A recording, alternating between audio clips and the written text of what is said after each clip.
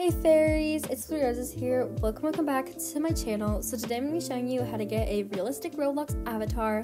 So this is super cheap and simple. Anyways, let's get into the video.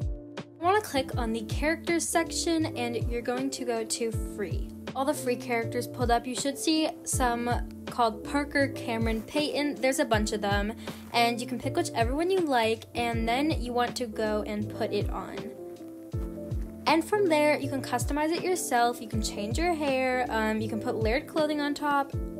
So I'm gonna go customize it and I will see you guys when I'm done. Okay, here is the realistic avatar. I hope you guys liked this video. I hope this helped. I love you guys so much. Thank you guys so much for watching and bye!